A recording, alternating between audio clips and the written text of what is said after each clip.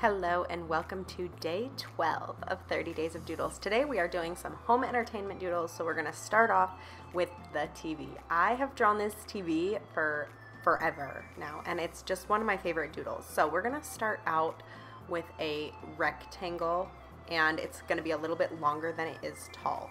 And then the next step, we are going to round out our corners. So this is kind of a cartoony looking TV. You could also leave it very rectangular and very realistic in comparison to mine. So I just drew lines that kind of pulled in and then rounded out all my corners. And now I'm tracing over all of those with my black pen just so that I can really get the feel of that initial shape of my TV. Now we're going to go back with our pencil and we're going to create a smaller rectangle inside. Leave a little bit of room around the edges. This is supposed to be kind of an old school TV. And we're going to add some buttons at the bottom, so you could do a mix of some circles and some rectangles. And then we're going to add these diagonal rectangles coming out of the top, so two that are a little wider and then two right in the middle of that are a little narrower with some dots on the top. And so that's our old school antenna, and then those same opposing though diagonal feet on the bottom. So now we'll just go through and outline all of this with our pen. I'm again using the small Faber-Castell for this, but you could use any pen that suits your needs.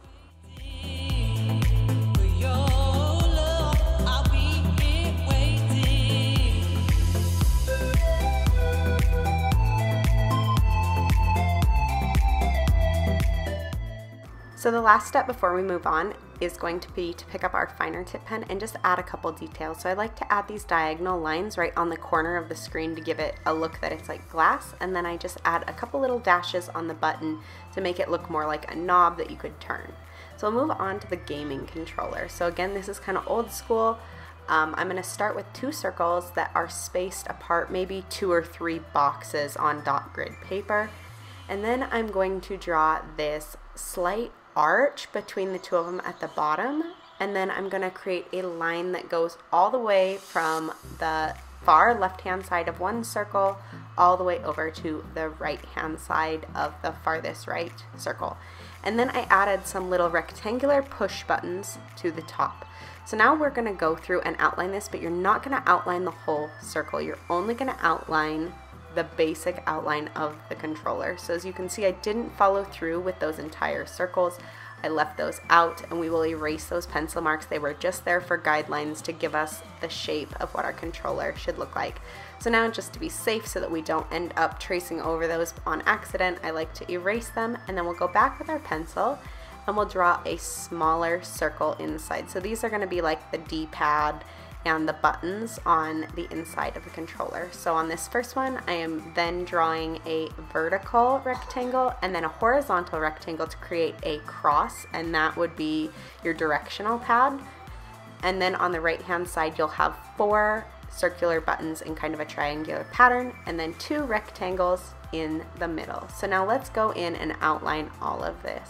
So I'm using the extra small pen for this just because these details are a bit smaller. So again, with this directional pad, we aren't going to outline both rectangles. We are just outlining the outline of that cross area, and then I used my fine point pen to add some little arrows that point in each direction.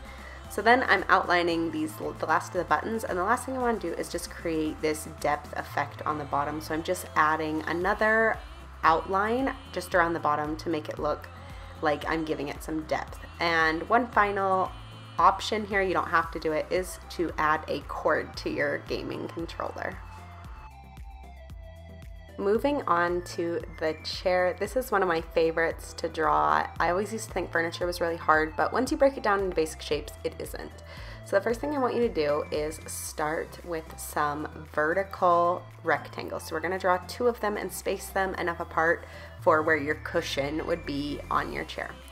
So the next step I'm going to do is I'm going to angle these down and round out the corners. So I didn't start with them like this because I wanted them to be even on both sides and have the same angle. So when I draw that line down from the outermost upper corner, and I see where it ends at the bottom. It ends directly in the middle of that first rectangle we drew. So on the second one, I can make it very similar. So then I just erase those beginning lines because I didn't want to confuse myself. And then we're going to draw 2 horizontal lines between those 2 diagonal, and then add a rounded cushion, and then add a rounded back on the chair, and finally add 2 little rectangles to the bottom for the feet. So now we'll go in with our pen and we will outline all of the lines that we have in our doodle so far.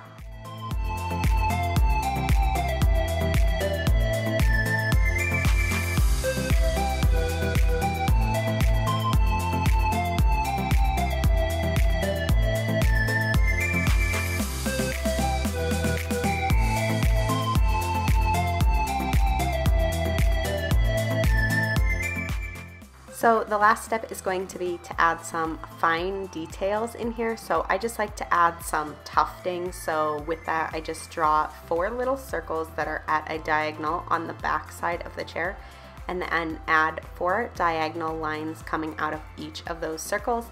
And then I decided to add some to the armrests too. You can kind of play around with the look of it to find what you like.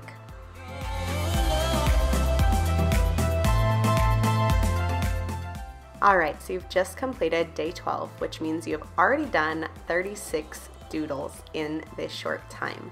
So I hope you'll be back tomorrow for day 13. We have some really fun stuff coming with a potted plant, a lamp, and a wooden picture frame. I hope to see you tomorrow, and thanks for watching.